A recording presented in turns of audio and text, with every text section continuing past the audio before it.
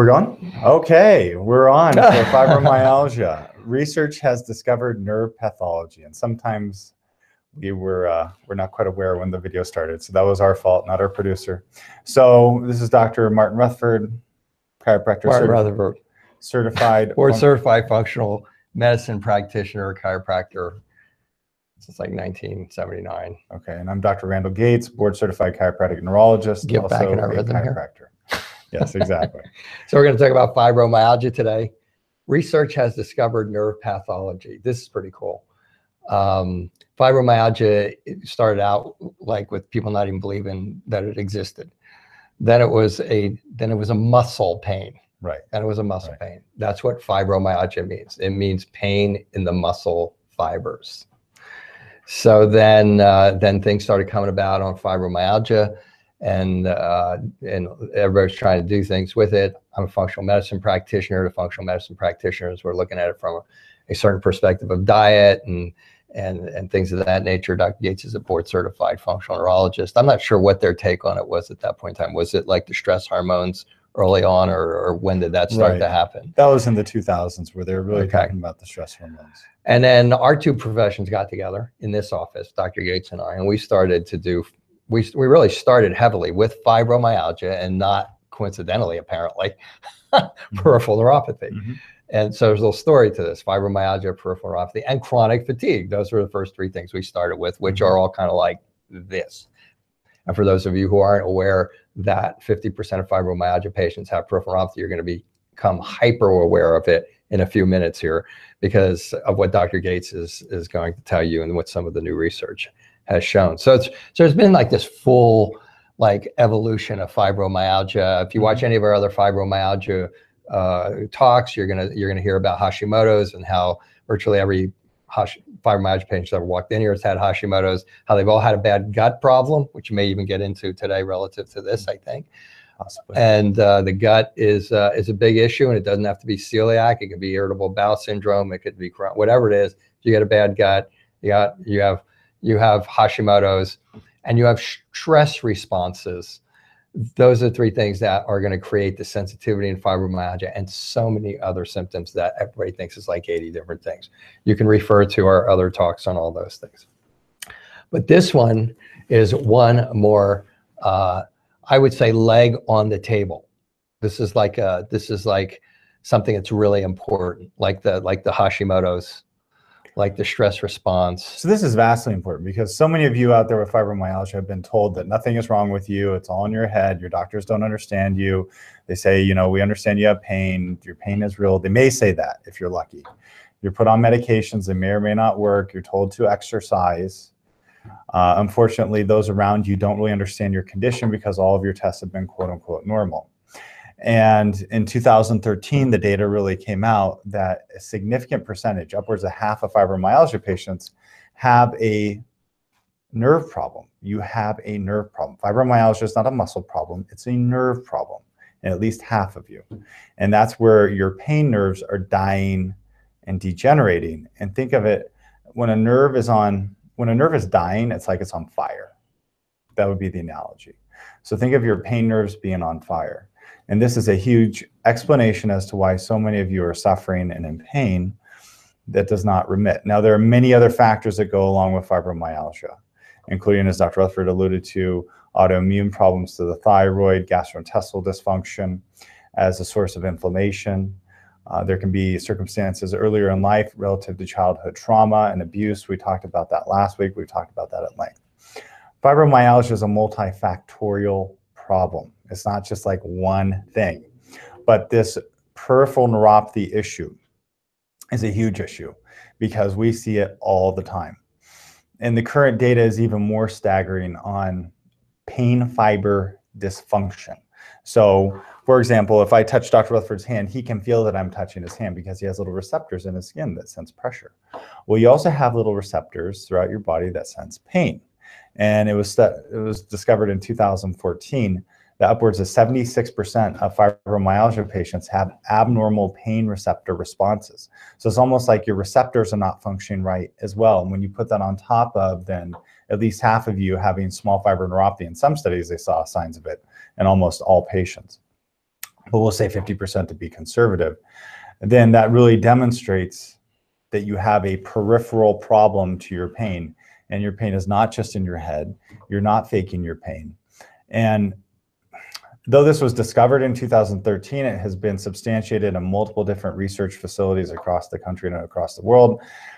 Not a lot of people know about it. I gave a talk to a group of doctors about a month and a half ago. None of them had heard of it, and they were rheumatologists. So these are people seeing fibromyalgia patients. I was presenting research article after research article, and they were sitting there kind of amazed. You know, in our opinion, this should not be new information. This is old stuff. But we're talking about it because we want it to get out there to you as the fibromyalgia sufferer, to kind of give you some understanding of your condition, to give some validity to your condition, because a lot of you are searching for that.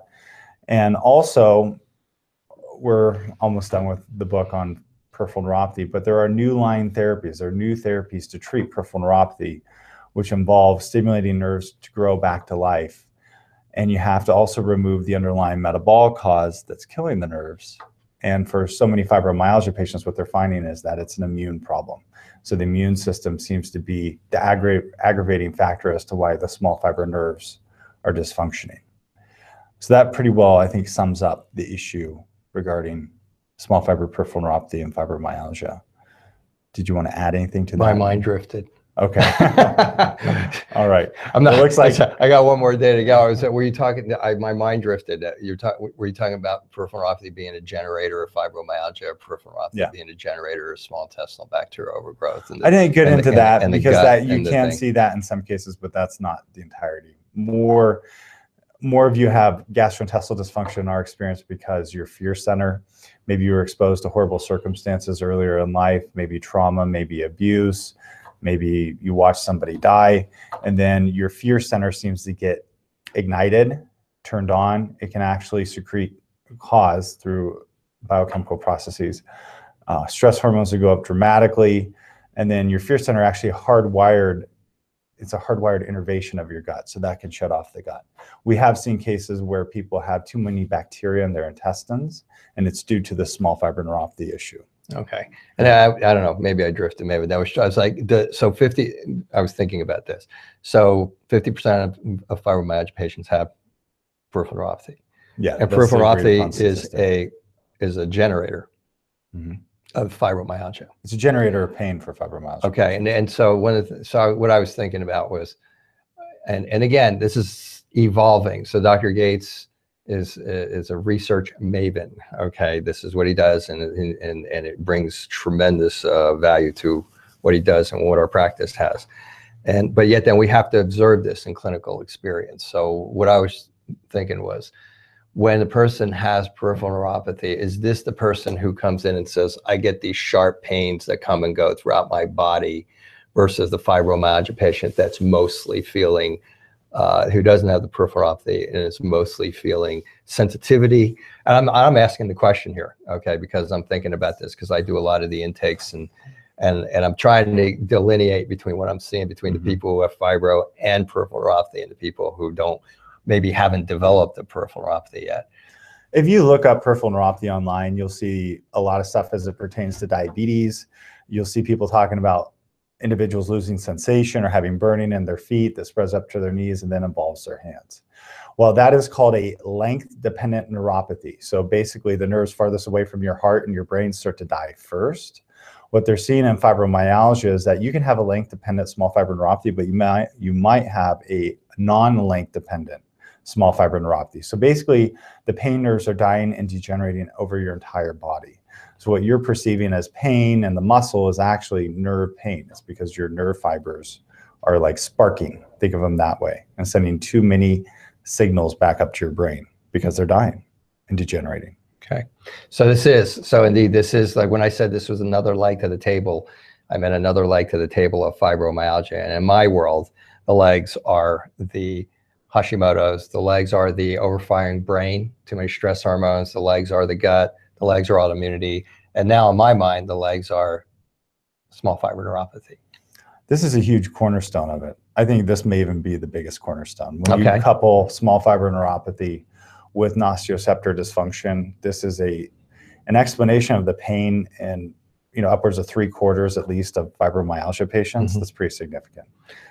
And so that's why and again, this is part of what we do, because Dr. Gates is a board certified functional neurologist. And as we're morphing into putting these two disciplines together and experimenting over the years with functional medicine for this patient, functional neurology for this patient, then it became more apparent to us that we needed to do them both together. And more recently, we're even morphing way more towards the neurology and the stress responses and the nerve damage for most chronic pain problems, frankly, and getting better and more consistent results.